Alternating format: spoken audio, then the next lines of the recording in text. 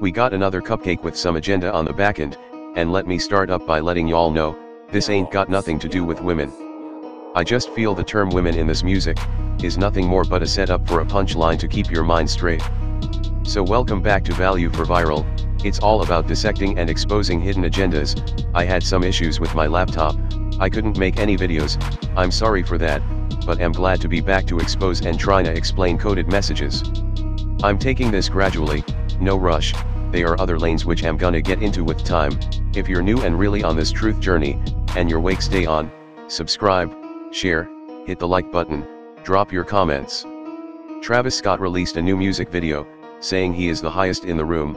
Well, it's not only about smoking marijuana or women, though it's floating around the video, it's also about cultism, and he is saying he has reached the highest level in the cult, so he is close to Satan.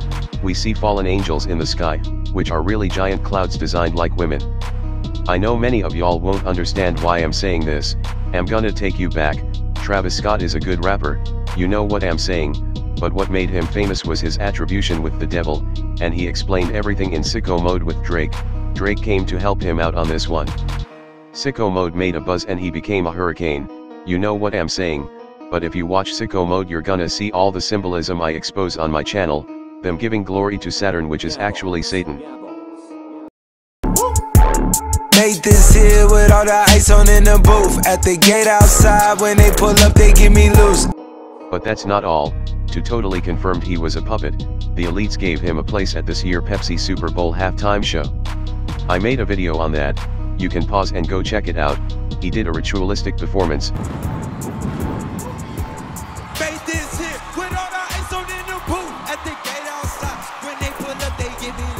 falling from the sky like the fallen angel Lucifer. He also landed on a satanic fire, similar thing to Billie Eilish video where she said her Lucifer is lonely. Y'all go check, the video is on my channel. Let's go back to the actual video.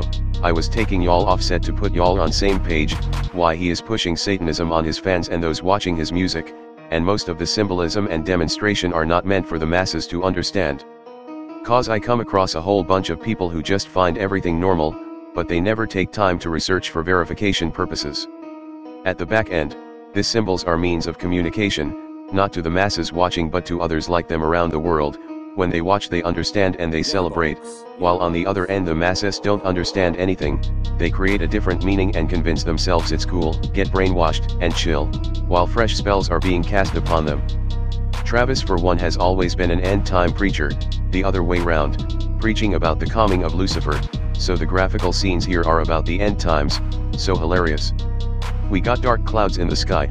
I already spoke about dark clouds in this video about MKUltra. Dark clouds are linked to demonic control, sinister presence. You can check the video up, on how Khaled and Eilish explained their story with dark clouds and lightning bolts.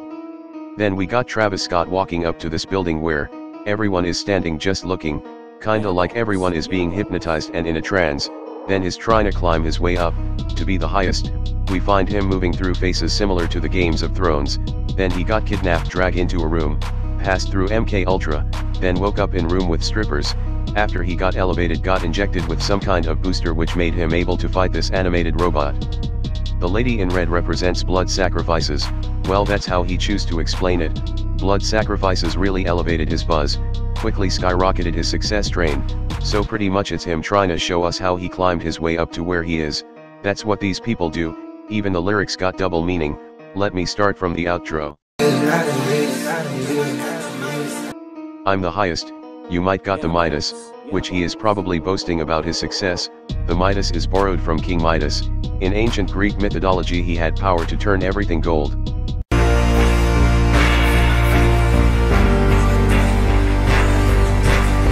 Down at night, everyone feel my vibe, yet in the broad day, everyone hypnotizing. Yeah, Travis Scott has always had a fascination with the nighttime, often referencing it in his music. In a July 2017 interview, he said, "Everything's for real at night, I don't live in the daytime." Which is all about Satanism and sacrifices, where he gets his inspiration from. He made other music talking about how he loves the night like Nightcrawler. So the nighttime is where they go hustle and the shine through the day, and their music are hypnotizing people, that even when we try to show them the hidden dark side they can't change. The beginning lyrics are all about the devil filling his minds with ideas. She fill my mind up with ideas. I'm the highest in the room. That's how they compose their lyrics and choose a beat and get a buzz. How he has been to dark places which we won't like, probably for sacrifices. The rest is about smoking weed or marijuana. Talking about his toys, y'all know he got the fastest $2.4 million Ferrari. He also had lines boasting about his $58 million wealth. He also spoke about Kylie Jenner, his partner. He also did a crazy ritualistic stunt. Y'all know when that robot kicked his leg, one of his shoes fell out. Yo niggas pulling up from trans and trying to grab the shoes. I find it significant cause he's promoting this Nike Cactus Jack sneakers. Anyways, that's it.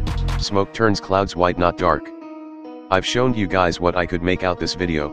Let's hold this one here. Thanks for watching.